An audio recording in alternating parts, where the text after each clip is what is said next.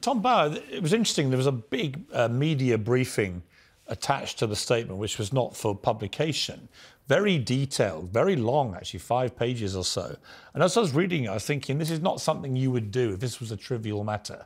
I do think, we're watching live pictures there outside Buckingham Palace, I do think there's a lot of concern there. I think there's a lot of concern, and rightly so. I mean, King Charles is, after all, our monarch. He's an older man, 75. I think it has come as a shock to the public. I don't think that it was a complete shock to him. I think he already was feeling unwell for some weeks. And I think that we're just not ready. After all, having lost the Queen, we don't really want to lose the King. No. And I think that is the problem, that as Dr. Sir Anthony Sullivan rightly said, we rely on the monarchy to keep this country together. We rely on the monarchy to represent us at all these amazing charities and all the rest, the work they do. And without them, I think the country is lost. And I think that's what we've got to fear, that somehow, as you rightly say, there's a depletion in the ranks. Yes. Dickie Arbiter, I mean, just on forthcoming events that would have involved the King being centre stage, Commonwealth Day service at Westminster Abbey on March the 11th, and then the King and Queen were expected to visit Canada in May, and then Australia, New Zealand and Samoa for the Commonwealth Heads of Government meeting in October. I mean, these are all big events, particularly the foreign tours and visits. We don't know, of course, whether he'll be up to doing this. But what would happen if he's not able to go? Do they simply postpone it? Do they send Queen Camilla on her own? Do they send other members of the family? What would you be thinking if you were at the palace now?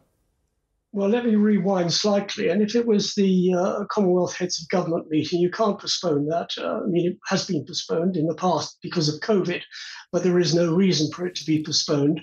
And the King could quite easily delegate the Prince of Wales to go in much the same way as the late Queen delegated the King, current King, when he was Prince of Wales, to go in her stead. So that is not impossible. As far as state visits are concerned to Canada and Australia, these could still go ahead in terms of the Prince of Wales going. And let's hope that the Princess of Wales becomes fit and healthy and well to be able to resume duties. So it's not lost. It's not lost at all. But, you know, you're talking about events in May, in October, and these are a long time hence. We're only at the beginning of February. And I think with the right treatment, the right care, and the right peace of mind on behalf of the King, that we will see him back in harness after Easter. But as far as those engagements are concerned, they're not lost. They won't be postponed. Tessa, the statement said that His Majesty has chosen to share the diagnosis, very unusual to do this, to prevent speculation and in the hope it may assist public understanding for those around the world affected by cancer. I thought that was quite a significant change, as Dickie suggested earlier, to normal procedure when it comes to matters of health involving senior royals. It's very true. The late Queen, I think the most we got from her was poor mobility issues. Even when she was in the depths of her 90s, her own father looked literally like walking death towards the end of his life. Doctors could guess that he had cancer, but no word was uttered. In fact, in his Christmas speech, just sort of 6 weeks prior to his death, he talked about the NHS and the doctors and nurses making him well again. So this is a sea change. Of course, we live in very different times. The King has gone to great lengths to try and establish himself as a more empathetic, progressive monarch, and this is in keeping with that.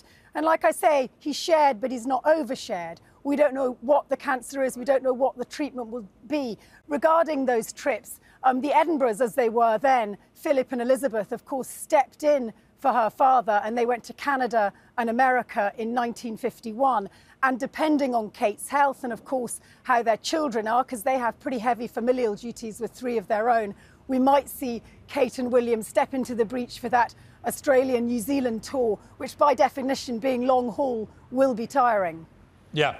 Tessa, thank you very much. Dickie Arbiter, thank you very much. Tom Bauer, thank you very much. Appreciate you coming in at such short notice tonight on this big breaking news.